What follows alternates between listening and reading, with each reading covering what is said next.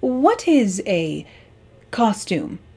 Exactly. Is it something little children wear on Halloween? Is it something someone's mother volunteers to make from a Big Four pattern for the school play? Is it an exacting and meticulous recreation of a historical extant garment held in a museum collection? Are period films all supposed to be exact documentaries portraying the time, or are they supposed to be art? Well, I'm here today to not answer those questions. Because my chief concern with, yes, even historical costumes, is this. Is it pretty? That's right. I'll tell you what, kids. That's my number one. Is it pretty? Like, is this dress completely 100% accurato? No, I don't care. Can you see it? It's stunning. I think all vintage and historic costuming enthusiasts, lovers of historic dress, have a certain BS meter, shall we say, for media in general, for television and film, theater even, things that just take us out of the moment, that, when something is so inaccurate, so out of time, so out of place, so anachronistic, that we just get pulled out of the film entirely and cannot continue, kind of have a blue screen of death moment, But something I think we fail to realize quite often here, as such enthusiasts, is that most people don't know anything about historic dress. And now some people will say, now, this is the more reason than ever that every single film and television adaptation of anything that happens in the past ever should be completely and utterly accurate in order to educate the public at large. But, the public at large don't care about the fine detail of almost literally anything. So my personal BS meter for this kind of thing is pretty chill. It's pretty relaxed. I have a degree in apparel design. I took historic fashion classes as part of my, university degree. Not that that makes me any more qualified than any other enthusiast, because I can assure you that I learned more about historic costume researching on the internet and from books, from the libraries and stuff like that than I did in those classes, but I digress. But my personal BS meter for this kind of thing, again, is pretty relaxed. It takes a lot to get me quite upset, to pull me out of the moment. For example, I loved the recent Little Women adaptation. Come at me, I thought that Amy's apron, that one scene where she's wearing that cute apron, or her little artsy painting dress, I love that outfit, and I would love to have that apron, okay? Did the fit of this dress physically cause me some pain? Yes, okay, I admit it. Did I also see this film multiple times in theaters because I, too, want a book deal more than a husband? Also, yes. Did I love this bow and this hat in Agent Carter? No, I didn't. That one really bothered me, actually. I wrote a whole blog post about it, but then I got an email in my inbox responding to that blog post. Yes, I had complained about this bow in season 2 of Agent Carter because, as someone who collects 1940s hats, why? Why? Just why? Yes, that's right, I complained about this bow on my tiny, insignificant blog, and yet somehow it made it back to someone who worked on the costumes on the show, and they sent me an email defending their choices that I had, torn apart in said blog post. And then I realized a real person had decided on that bow, and that they maybe didn't deserve me tearing them a new one, for a hat that maybe they had to put together the night before. Who knows what happened with script changes, the producers, the budget, etc., etc. I'm not there in that, decision-making situation, but they were, and I felt a little bit bad, that I had torn someone's hard work apart, and they felt the need even to defend themselves to some random blogger in the Midwest who only knows so much about anything. Which does bring me to a bit of a point here, which is that perhaps because of this small interaction that I've had with a semi-famous costume designer for television, who I would, in all honesty, love to work for, but had, clearly have thrown the bathwater out with that one a while ago, thanks to being negative on the internet, I won't be doing that today. No, I won't be tearing apart anybody else's hard work that ended up in film and television. No, today I'm going to be tearing apart someone who really deserves it. Me. That's right. Me. We're gonna be roasting my costumes today. That's the whole idea. Get it? You get it. You get it.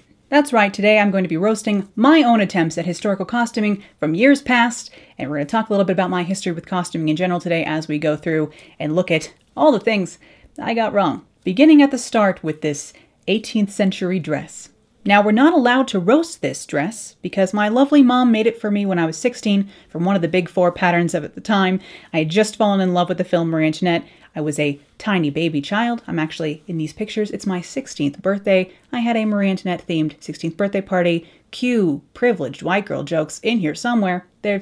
It's rife with them, honestly. My super sweet 16, the Versailles edition with a Costco sheet cake, you know. I was in theater. All my friends were theater kids. Everyone dressed up. It wasn't a big ask to ask people to dress up for a party. People were into it. So yes, this was my 16th birthday dress. I had no idea what stays were yet, and certainly the big four pattern companies and my mom didn't know what stays were yet either. So that's right, I didn't actually make this dress. My wonderful mom made this dress for me, and I was incredibly thankful and felt like a princess at the time. And after half a decade more of research and learning and getting a degree in apparel design and all that jazz, I decided to go ahead and try and remake and rework this costume a little bit to make it a little bit more historically accurate, even though at that point it didn't hardly fit anymore because age 16, age 21, you know, it's just not the same size of human any longer. But I decided to go ahead and try and take this costume and rework it into something a little bit more historically accurate. So let's see how I did. I have my digital photo viewing device here in hand so I can look at these with you. But here I am again on the right here, age 16. And my hair is actually quite impressive, even though you can definitely tell this is a curling iron, no? But as you can see, Simplicity or Butterick or whoever this was didn't exactly have all the details correct on this 18th century pattern. I mean, the bows down the front are really selling it for us. Worn, of course, over no stays, as I've said. And again, the polyester home decor fabric really selling it. So what did I do to try and transform this dress into something a little more historically accurate in 2013? Well, here we can see me in terrible lighting in a photo that looks like it was taken through a potato, honestly. But I have, of course, cut the front of the dress away so that it is now worn over stays, or cut to wear over stays, and worn with a front stomacher and pinned in place down the front. So we have that going for us. Many gowns were made this way so that they would pin along the stomacher to the stays in front. Not all garments in the historical past actually had hook and eyes or fasteners. Sometimes they were just attached with pins. We can see here that I've completely changed the way this gown is trimmed and constructed, really. I did go ahead and just cut the bodice off of the skirt, and I think I had a little bit of fabric left over from when this project had originally been made, and I cut a completely new bodice out of that, but I think I did have to reuse the sleeves. So these sleeves I still think are the Big Four pattern, but I have added some additional ruffling going on top of that polyester lace at my sleeves. For the stomacher for this piece, I did make a separate stomacher piece to pin onto my stays for this. I have some pictures from my blog post when I was talking about doing this, and I made pinked and ruffled trimming to put on the stomacher, and then I also hand knotted some fly fringe to the best of my ability. Who knows how accurate this fly fringe is, but it's more accurate to have fly fringe at least. So I made some of that and put it on the stomacher and to the front trimmings of this gown as well. One of the biggest problems of this, other than the fact that this is 100% polyester, is how short the outer gown is. The petticoat is longer because I had remade a new petticoat to wear with this, so it was a more appropriate length. However, the gown itself is still just too short. You know, obviously it was made for 16-year-old me. I may have been a few inches shorter back then. I haven't grown in a long time, so who really knows? But the gown itself is just too short, honestly. But there's really no saving something like this when it's made, again, out of 100% polyester decorator fabric. There's no real way to make that look hella accurate. Let's just be honest. But I do think you can see how much I learned about what an actual 18th century garment, the silhouette, is supposed to look like. And I'm making strides, making some improvements here so I can at least train my eye to see the difference between something inaccurate and accurate. So what comes next in my historic costuming timeline here after refurbing that one particular gown?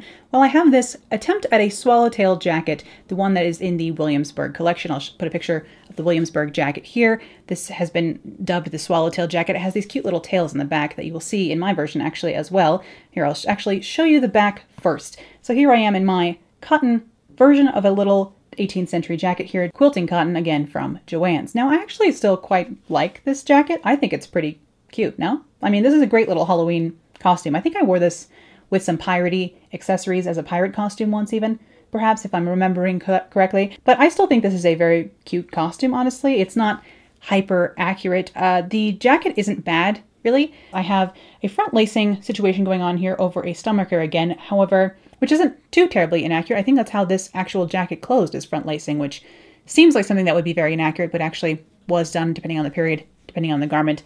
But of course, not with polyester 99 cents a roll ribbon. So a cotton cord or an actual silk ribbon would have done wonders here.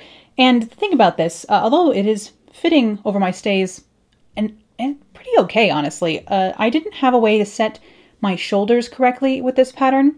So the way that 18th century shoulders on a gown are set normally, sometimes you need a a friend to help you. It's not really easy to do all on your own, and I certainly wasn't practiced at it when I was making this costume, so it's not really set properly in the back. The sleeves don't have the best fit. They're not sitting on the shoulder exactly as they should, and wrinkles are appearing on the garment because of this fit issue. But again, at least I am wearing this over stays and have some concept of what the correct silhouette is supposed to look like here. This petticoat is a simple, like sheer cotton pleated over a, again, probably cotton broadcloth, poly cotton blend broadcloth, again from the quilting section at Joann's. I remember I got this sheer striped cotton at my favorite local fabric store for like $3 a yard or something like that. Again, cost was a major factor in my early costuming attempts. I've also added a sheer cotton like kerchief fichu to this costume. I think that's how it's said in French. Lord knows my French is not proficient. But I also have a bergère, again, more French words, hat, a like low, shallow crowned, wide, flat hat on. So again, that's more of an accurate look.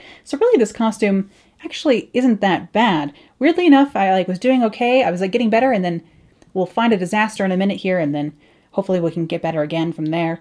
And from stepping into a more accurate direction, we step instead next into a more costumey, directly, intentionally costumey direction with this next ensemble here. Here I have a polyester moire and sequined 18th century jacket, which for some reason, using the same pattern with this polyester moire is just not fitting the same here. It looks almost okay from the side here. You can see how the back lacing is buckling a little bit, even in this picture, but you know, that polyester bangoline or bangoline, however it's pronounced, ribbed moire fabric is just not molding to the body as nicely as, say, something in silk would. But what happened here was that I had spent some time while I was studying abroad learning to do tambour embroidery at the Royal School of Needlework, which, by the way, if you are in England, I highly recommend taking embroidery classes at the Royal School of Needlework. It was a really fun day. But seeing as I had learned tambour embroidery, I wanted to make a wildly embellished sort of stomacher, and of course I really wanted a zone front gown, which is kind of what the style tends to be called, where it has the, I don't know, triangle of embellishment going the opposite direction sort of on the front of the gown. I only had a little bit of this polyester moire, so I couldn't make a whole gown. A moire is actually a very accurate textile choice for this time period, which I would say is probably like, I'm vaguely referencing sort of like 1780s here, is kind of what I'm trying to shoot for. Again, very vaguely, this is a total fantasy costume. Everything is polyester, and I know that I'm not going to be, again, I knew at the time I wouldn't be able to achieve an historical look with polyester. And this skirt is completely fantastic and more Elsa-like than anything, honestly. It's just a polyester satin skirt with an poly sequined and glitter polyester, like Christmas fabric from Joann's overskirt to it. So the skirt is completely a fantasy thing. And so is the jacket, really. I mean, short jackets were a thing, but not nearly as much as they were in my costuming, if you were to go by percentages wise. So I wasn't, and I'm not particularly happy or proud of this costume, happy with it. I had a lot of, grand ideas and not a way to execute them, really. So as much time as I spent meticulously doing the tambour embroidery for the zone front on this little jacket, I mean, there was just never any hope that this was going to come out like I had it in my head, really. I would say my favorite part of this costume is actually the wreath I'm wearing on my head, which was fun to make and, sheds glitter everywhere, but made me feel like a forest winter fairy, and that's always nice. So I think my favorite part is probably the wreath and not any of the clothes. Although, again, this cloak here was made by my mom back again in my Lord of the Rings phase when I was about 12. So thanks, Mom, for the cloak. Sticking with the polyester for our next costume here, we're jumping into a completely different time period, and actually I think I did a lot better with this one accuracy-wise, other than, again, the polyester situation. But I actually made this Edwardian gown in 2014 for a Your Wardrobe Unlocked competition. For those of you unfamiliar with Your Wardrobe Unlocked, it was another website run by Kathy Hay and her team, I suppose, that I think got rolled into Foundations Revealed. At one time there was Foundations Revealed for corsetry and undergarments and Your Wardrobe Unlocked for like outerwear and like costumes. But I think they've been rolled together since then. I haven't been keeping up very well in the past half a decade or so. But back then, man, was I obsessed. I was a member to both Your Wardrobe Unlocked and Foundations Revealed at this time, back in 2014, when I made this gown and entered it into the competition. I had just read The Night Circus, I believe. And of course, everyone wants this Worth gown. You know the one, the Worth ironwork gown. And so I was going to try and make a version of the Worth ironwork gown, which other people have done to great success. But I found this Art Nouveau-ish flocked polyester taffeta on the internet in the UK somewhere, and I had 10 yards of it or something shipped over. And of course, 10 yards of polyester taffeta is a lot cheaper than 10 yards of silk taffeta would be. And that I didn't have to do applique work or anything like that because the print was already inherent on the fabric. Before I could make this gown, I had to make an Edwardian corset, which came out kind of like this. And for that, it's perfectly fine and accurate and serviceable because it's from a truly Victorian pattern. So I didn't make the pattern for the corset myself, which is why it came out quite well. But I did make the pattern for the gown, the bodice and skirt for this costume myself from using references that I found online and then also in Patterns of Fashion from Janet Arnold. So this costume was made with every intention of being quite historically accurate, despite the fact that the whole thing was made out of poly once again. Not that I could have found a flocked silk taffeta anyway, because I don't think I've seen many of those for sale anywhere. And if they were, I think they'd probably be $400 or $500 a yard, specialty woven in, Italy or things like that. So really the only way to do this without having a fabric custom woven is to do it applique style, and some people have, and they've done marvelous work with it. But this was my version of the ironwork gown. I actually think it's quite successful. Again, I'm not sure I like sleeveless things on me. For any of you wondering if I've got any insecurities laying around, the answer is yes, and it's the upper half of my arms.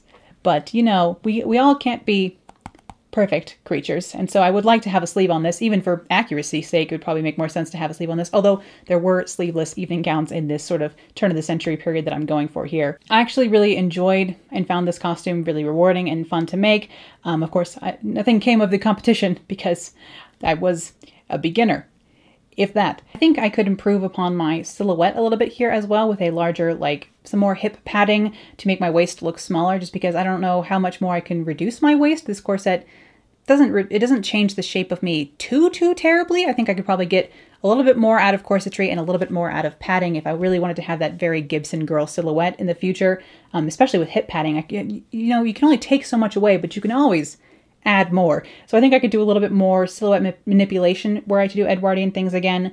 But in general, again, I can't roast this too hard because I actually do still quite like it. Although we can talk about my hair, which I think it was in a bob at this point already, so you can't make Gibson girl hair out of a bob very easily, so I guess I'll give myself a pass, but could have bought a wig, could have bought a wig. Any of you who have seen my Haunted Mansion sort of themed lookbook from last October have seen this dress before. I wore it in the end of that lookbook. It does still fit.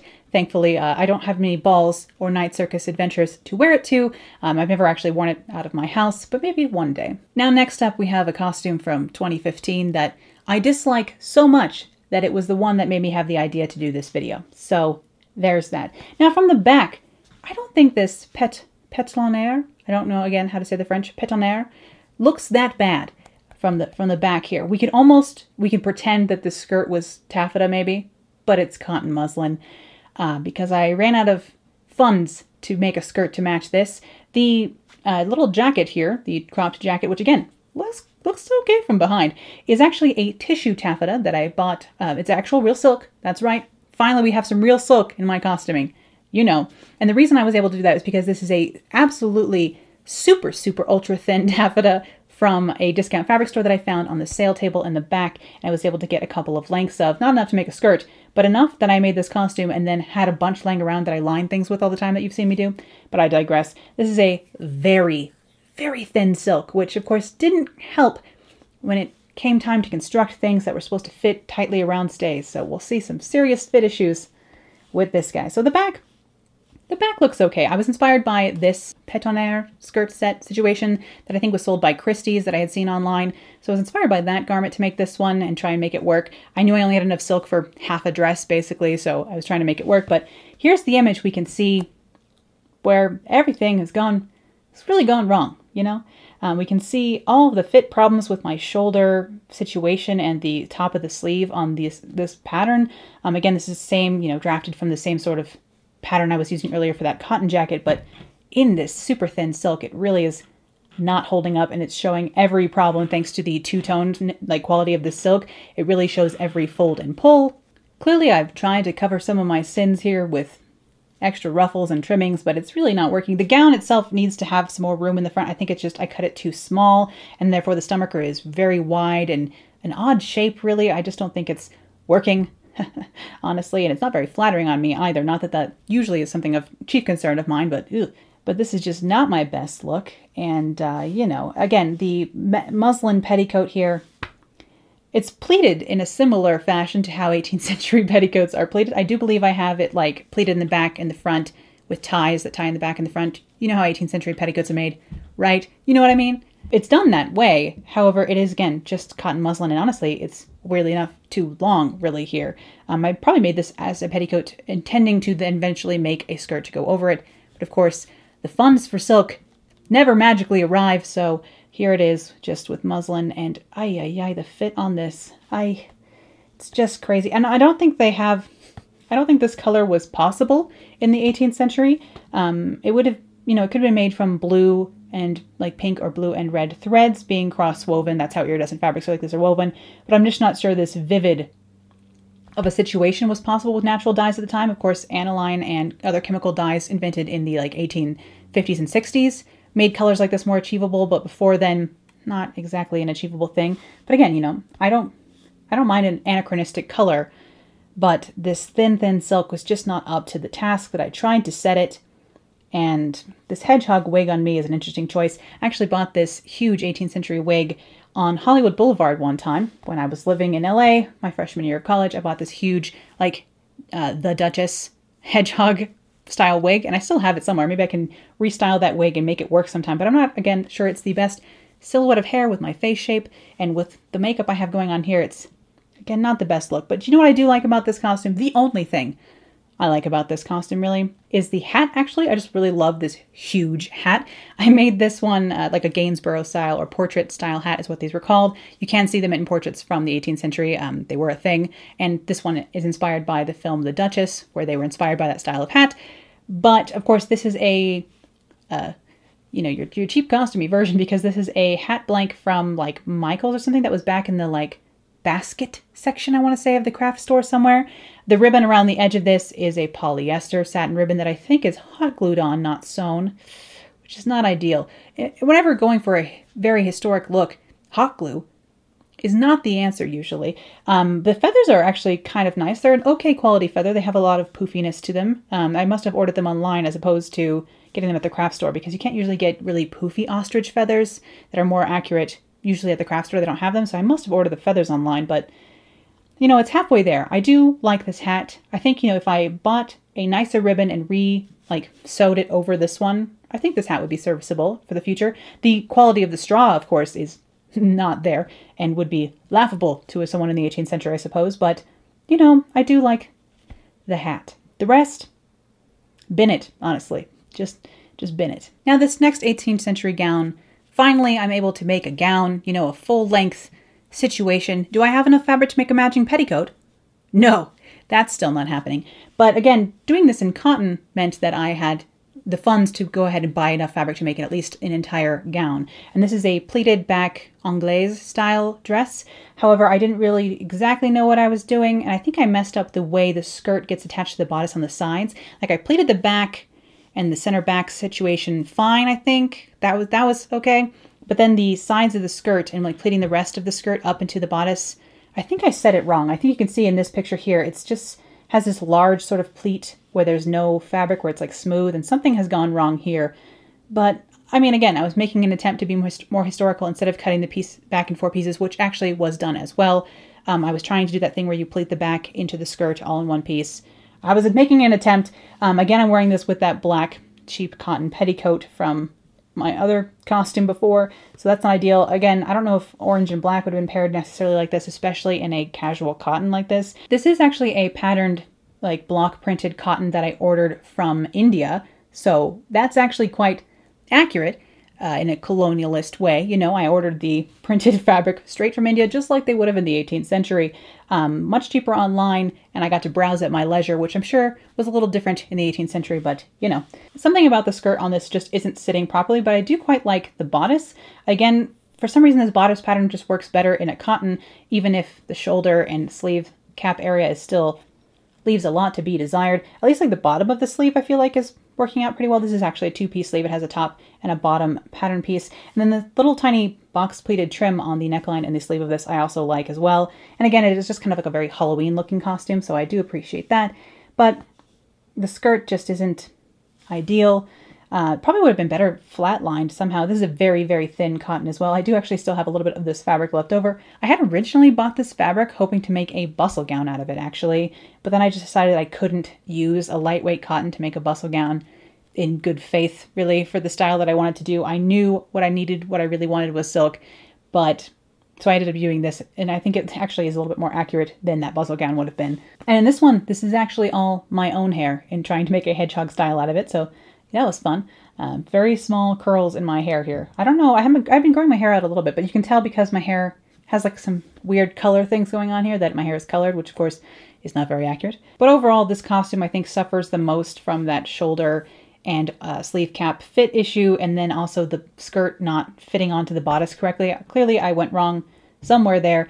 Needed to do a little bit more research to get that right. So the skirt just doesn't sit properly, which kind of ruins the whole shebang here. I think I'm kind of going for like a 1780s situation here, but the skirt silhouette requires something that I don't have. Something going on here that I didn't do. I don't know if I'm wearing just like bum rolls, like bum pads underneath this and petticoats, or if I have my panniers on with this, which my panniers are, again, from that costume when I was 16, so they're like a cheap simplicity pattern with some plastic boning. They're not really ideal, but I don't even know what I'm wearing for skirt supports under this, and if I can't tell, then it's not enough. And lastly, before I sort of threw in the towel on the whole venture of historic costuming myself entirely, we have here my late Victorian set of undergarments. This is a little late Victorian chemise, very like low cut for evening gowns chemise with a black silk Victorian corset that I made based off of a pattern in Corsets and Crinolines, I believe, which is a book I do not own, but someone had scanned, I think, the 2 pages I needed, so I just printed them out and modified this corset pattern to fit me, and I actually quite like the way this fits still now. I've tried this corset on since, and I'm sad because I have thrown away the pattern. Don't know why past me didn't save this one, but anyway, here's my black silk corset based off of an 1880s example, and a chemise that's very thin cotton. Probably could make a more robust chemise, honestly. But then lastly, of course, the cage lobster bustle here, which again was made from a truly Victorian pattern and therefore was hard to mess up because they make great patterns and they're very easy to follow. So this little paisley lobster tail bustle situation, which is one of the funniest garment things anyone, I mean, even the cage crinoline is silly, but like, it's not nearly as silly as this is. These are just the silliest garments. I love it. I never even attached the hook or closure on the front of this bustle because I pretty much stopped costuming after I put together this set of undergarments because I was really trying my best to figure out a way I could make a bustle dress in cotton and have it feel as luxurious and accurate as I wanted it to be. Most of the time, cotton bustle dresses, it seems like the ones at least in extant collections are either like a cotton brocade and like a very intense fabric, like something that's like a cotton velvet with multiple levels of texture to it. Either that or the cotton dresses seem to be light, airy, white tissot, kind of like flowy confection things. And I really wanted like a traveling dress, so kind of like something almost in wool or silk, but I could not afford 8 to 10 yards of wool or silk. So if you go back on my blog and you go to this kind of time period in the end of 2015, it's a lot of me like talking about trying to faff around, figuring out a design to make a bustle dress without having to buy wool or silk because I couldn't afford it. So those were my main attempts in the past of historic costuming. And I think, an overall grade here, we can just give me like a 3 out of 10, honestly, for both accuracy and, I don't know, design and execution, all that kind of thing. Really, it was a lot of aiming pretty high and not being able to hit it in any of the main ways, materials, fit, patterning, anything like that, construction. Almost, if not all of this was done with machine sewn, not hand sewn, which is, of course, a contentious thing in the costuming environment, whether or not something is sewn by machine or done accurately by hand, which, is great. Both are great. I think both have their pluses and their minuses. I like things to be made fast, so that's why I like sewing by machine and why I like making retro projects so much, because I can make a 1950s dress in one day, and I like that kind of quick turnaround. But the main reason I stopped making historical costumes was because of this disconnect between the things I wanted to be making and the things I was able to afford to make. It really was more of a budgetary problem. The things I wanted most, the things I was most passionate about making and trying to create, silk bustle gowns, silk robe à la française, things I just could not afford to make unless I made them in polyester. And having to concede to a lesser fabric like that that you know is inaccurate makes you want to take other shortcuts. At least for me, it does. I'm sure there's some people out there who make meticulous hand-sewn polyester 18th century dresses, and I'm sure they come out quite beautiful if you are invested in it. But like for me, having to concede on the fabric like that, really, I like lose half of my steam just in that concession, really. I feel like, why bother doing anything like nicely or finishing thing nicely when it's just always going to be a polyester nightmare anyway. And around this same time, back in 2015 or so, I had to break up with historic costuming. What had happened was I sort of decided that I would like to go into historic costuming, or rather historic preservation of historic extant garments professionally. I really decided like I would love to work in collections as a collections manager perhaps, but I had a degree in apparel design, not in history or not in preservation or conservation or anything like that. And so no one would consider me for an actual job in museums because I did not have a, master's or PhD. I only had my undergraduate degree in fashion design, which of course, as everyone knows, literally is a worthless piece of paper, honestly. Don't do it.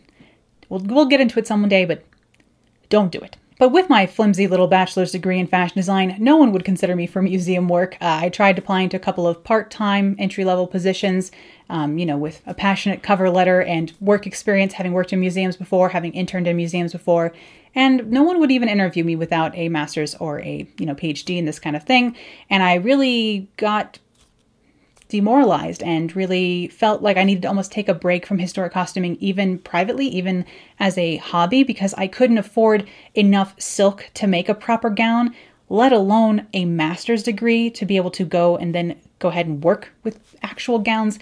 And it all kind of just piled on, and I kind of had to just divorce myself from historic costume altogether and take a breather. Which leads me up to here and now in 2020, where, as you know, I spend most of my time making retro and vintage inspired garments here in my sewing room, and I haven't made any historic dress of any kind, done any stay making, corset making, historic costuming for several years. But that doesn't mean I ever fell out of love with historic costuming. It's kind of my roots, it's my start, it's where I got my start in sewing, it's why I learned to sew in the first place, was to have 18th century gowns. I still don't have one. Honestly, I just never really thought I would be able to afford enough silk to make a real bustle gown, to make a real 18th century gown.